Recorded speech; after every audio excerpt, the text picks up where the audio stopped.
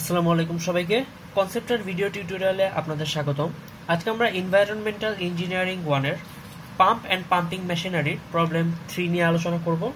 তো প্রবলেম 3 এর কোশ্চেনে যদি আমরা প্রথমে দেখি, কোশ্চেনে বলা আছে water is supplied from an ইম্পাউন্ডিং রিজার্ভয়ার 30 miles away from to a service reservoir near the town. A cast iron main is to be designed to supply 425 gallons per day. Loss of head due to friction in the pipe is estimated to be 300 feet. All other head losses are neglected. What size cast iron pipe will be used? Assume F is equal to 0.0075. তো এখানে আমাদেরকে পাইপের diameter নির্ণয় করতে বলা হয়েছে। যেহেতু এখানে বলা আছে যে what size of cast iron pipe will be used, তার মানে এখানে এই অঙ্কে আমাদেরকে ডি এর মান বের করা লাগবে। তো এখানে প্রথমে যা যা দেওয়া আছে সেখান থেকে আমরা দেখতে পাচ্ছি যে আমাদের এখানে যে লেন্থ সেটা 30 মাইলস বলা আছে, অর্থাৎ এল এর মান 30 মাইলস দেওয়া আছে। এখন আমরা সাধারণত এল এর মান ফিটে নিয়ে হিসাব করি। তো সবার প্রথমে আমাদের যে কাজটা হবে যে আমরা এল এর মানটাকে মাইলস থেকে ফিটে নিয়ে যাব। এখন আমরা জানি, তো আমরা যদি সমাধানে আসি, আমরা জানি 1 মাইল সমান 1760 ইয়ার্ড এবং 1 ইয়ার্ড সমান 3 ফিট। তাহলে আমাদের টোটাল লেন্থ হবে 30 মাইল, অর্থাৎ 30 ইন্টু প্রতি মাইল যেহেতু 1760 ইয়ার্ড, 30 ইন্টু 1760 এবং প্রতি ইয়ার্ড যেহেতু 3 ফিট ইন্টু 3, অর্থাৎ 1.58 ইন্টু 10⁵ ফিট। অর্থাৎ আমরা টোটাল লেন্থ এল এর মান 1.58 ইন্টু 10⁵ ফিট পেলাম। এখন কিউ, যেটাকে আমরা ডিসচার্জ বলি, সেটা এখানে বলে দেওয়া আছে 425 গ্যালন পার ডে, অর্থাৎ জিপিডি। তো এখানে আমরা কিউ এর মান 425 এমজিডি ছিল, অর্থাৎ মেগা গ্যালন পার ডে।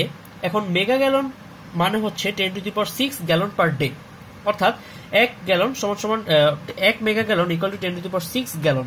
তো সেখান থেকে আমরা মেগা গ্যালন পার ডে থেকে আমরা গ্যালন পার ডে তে কনভার্ট করলাম 10⁶ দ্বারা গুণ করে। এখন আমরা জানি যে আমাদের যখন রিকোয়ার্ড হর্স পাওয়ার বের করা লাগে সেই সময় আমাদের ডিসচার্জের ইউনিট থাকতে হয় গ্যালন পার মিনিট।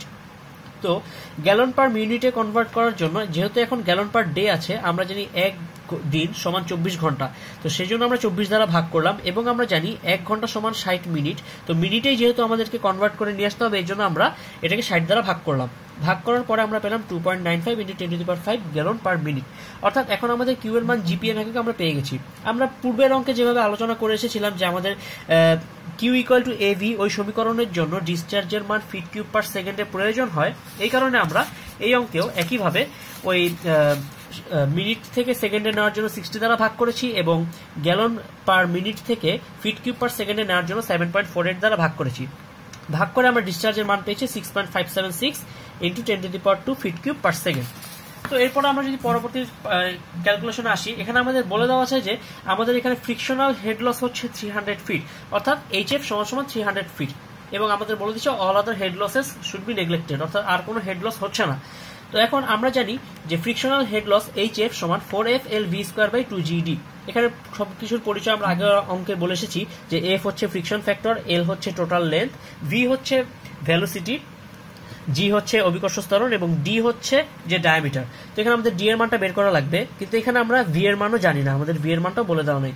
কিন্তু যেহেতু আমাদের সমীকরণে বলে দেওয়া আছে এইচএফ ইকুয়াল টু 300 ফিট, তো আমরা লিখতে পারি 300 ইকুয়াল টু 4 ইন্টু এফ এর মান আমাদের বলে দেওয়া ছিল 0.0075, সেটা বসালাম। এল এর মান আমরা বের করে এসেছি, সেটা বসালাম। 2 ইন্টু 32.2 বসালাম। যেহেতু v²/d এই দুইটার কোনোটারই মান আমরা জানি না, সেজন্য এটাকে আমরা আলাদাভাবে লিখলাম। এখন এখান থেকে আমরা একটা সমীকরণ বানাতে পারি যে v²/d ইকুয়াল টু 4.08, এটাকে আমরা 1 নম্বর সমীকরণ দিয়ে ইন্ডিকেট করলাম। এখন আমরা জানি কিউ ইকুয়াল টু এভি। এখন এই সমীকরণের ডি এর মান যেহেতু ফিটে থাকবে, তাই আমাদের ডিসচার্জের মান ফিট কিউব পার সেকেন্ড ইউনিটেই লিখতে হবে, এবং ডি এর কিউ এর মান আমরা ফিট কিউব পার সেকেন্ডে বের করে আসছি 6.56 into 10² fit cube per second. সেই মানটাকে আমরা এখানে বসালাম 6.576 ইন্টু 10² ইকুয়াল টু এ, যেহেতু এরিয়া π/4d², পাইপের এরিয়া ইন্টু ভি। তো এখান থেকে আমরা ভি এবং ডি এর মান না জানায় V equal to something D আকার একটা সমীকরণ এস্টাবলিশ করলাম, যেটাকে আমরা লিখতে পারি V equal to 8.373 into 10²/d²। তো এখন আমরা ভি এর এই মানটাকে যদি আমরা এই 1 নং সমীকরণে ভি² এর জায়গায় বসিয়ে আমরা পাই 8.373 into 10²/d² whole square divided by D into 4.08। তো এটাকে যদি আমরা ক্যালকুলেটরের মাধ্যমে সমাধান করে দেখা যায় মান আসে 7.01 into 10⁵ divided by d⁴ equal to 4.08 D. এরপর আমরা d⁴ কে যদি আর গুণন করি, d⁵ ইকুয়াল টু 1.72 ইন্টু 10⁵ আসে, যেখানে d ইকুয়াল টু যদি আমরা 5 রুট এই পুরো মানটাকে করি তাহলে আমাদের 11.15 ফিট আসে। তো এটা যেহেতু আমাদের 0.25 এ রাউন্ডিং করা লাগে, এই জন্য আমরা 11.15 কে আপার 0.25 এ 11.25 ফিট রাউন্ডিং করলাম। তো আমাদের তাহলে আমাদের প্রশ্ন যে ছিল what size of cast iron pipe will be used, সেখানে আমরা বলতে পারি যে আমাদের যে কাস্ট আয়রন পাইপটা ইউজ করতে হবে তার ডায়ামিটার অবশ্যই 11.25 ফিট হতে হবে। তো এই ছিল আমাদের প্রবলেম 3 এর সমাধান। আশা করি সবার ভালো লাগবে।